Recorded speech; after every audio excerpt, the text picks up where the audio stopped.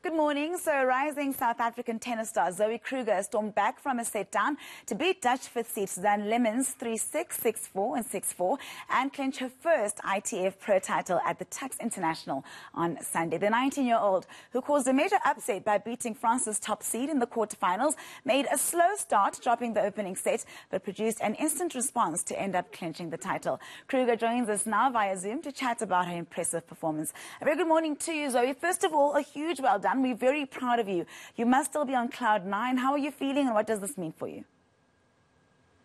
Thank you so much for having me. No, I'm ecstatic. Honestly, I think it's such a privilege being able to, get my first title at home.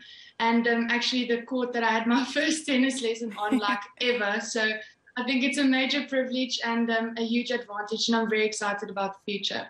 So Zoe, I'm quite curious, how does this win affect your ranking? Quite a lot, actually. At the ranking spot that I'm at right now, it can jump up to like 200 spots. So I think, having to win this title got me a lot of points. So I'm very, very happy. It gives me opportunity to play into bigger tournaments as well. Yeah, that's very exciting, Zoe. I know that sports runs through your family, the love of sport. Your father himself was a great rugby legend. Talk to me about how you got into tennis, how you fell in love with the sport.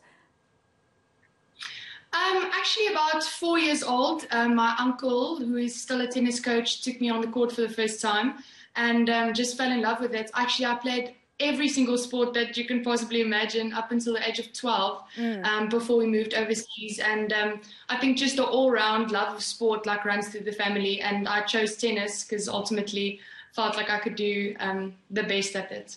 Yeah. Talk to me about your run through the tournament. How tough has it been for you to actually get to that win in the final and winning your first pro title? Talk to me about what the tournament was like and how tough it was. First off, it was a major honor to have the tournaments at home. I think we haven't had that opportunity in quite a while, so I think it's so nice to play at home.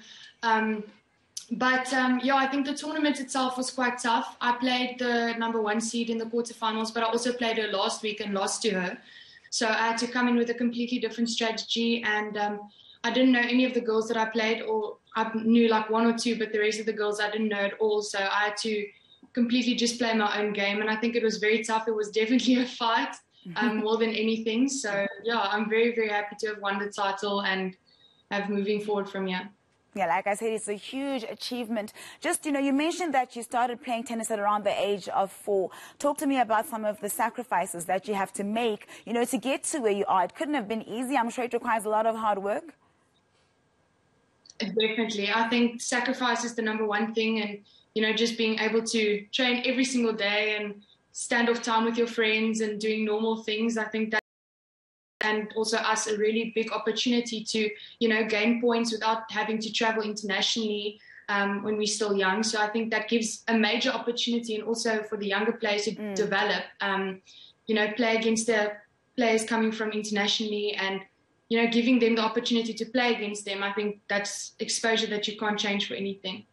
Zoe, you are 19 years old, if I'm not mistaken. What message or word of advice would you give to any young girl who wants to end up, in your shoes, wants to end up becoming a tennis player? I mean, the cliche thing to say is never give up. But seriously, I think just keep on going and keep doing your thing. And I think progress, it's a process. I think it's not a race. It's really, really a process. It doesn't just come overnight. It's not an overnight sensation. It's hard work every single day, day in, day out. So just keep on going every single day. Keep doing you, and your time will come.